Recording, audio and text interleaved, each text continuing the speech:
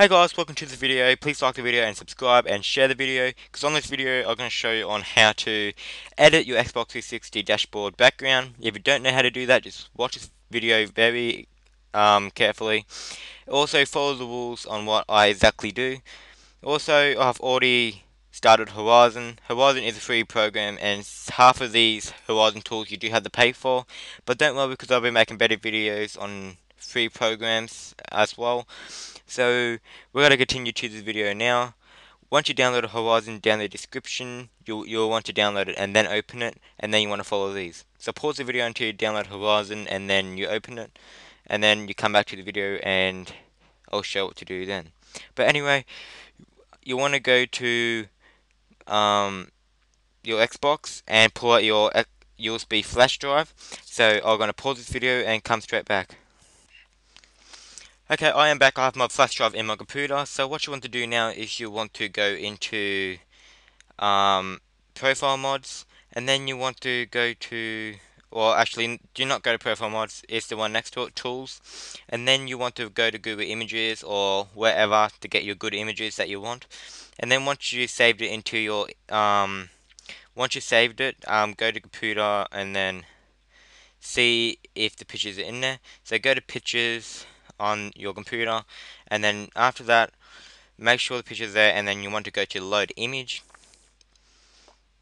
So once it's load the image, you have all the images here that you want. So for instance, I want this one for the first dashboard, so when you turn Xbox on, that'll be the first one there behind my profile. And the second one will be like if you went into your options, it will show up in the background there. So I'll choose the purple skulls, and then etc. So I'm going to choose this one, and then Mafia or Titanfall. I'll go Titanfall, and then as you can see, all my images are here. So what you want to do now is you'll want to name it. So I'll name it my best wallpaper X360, and then you want to go to, don't worry about this, and then you want to go to um, choose the color here. So I'll go gold, and then um, now once you've done all this, you want to go to save as. So once you press save as, what you want to do is you want to go to documents and create a new folder, so you know what folder your wallpaper is for the Xbox. So I'm going to name it my best, or WP wallpaper. Open, save. So it's saved in there. So what you're going to do now is wait until this pops up. Your theme was created successfully, and then you want to go to save as again, just to make sure it's in there. So you know it's in there, and then you want to go to save to device once you saved into document.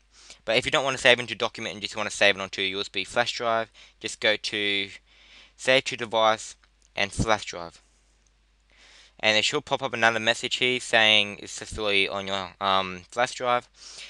And when you go back to your Xbox, it will be already there. If it's not there, just go to your avatar and click on it, and then it should come up all this stuff like change gamer tag and all that kind of stuff. And then you should change it from there. But if you do have problems and it's not there, contact me below and I'll make a new tutorial on how to change your wallpaper on the background.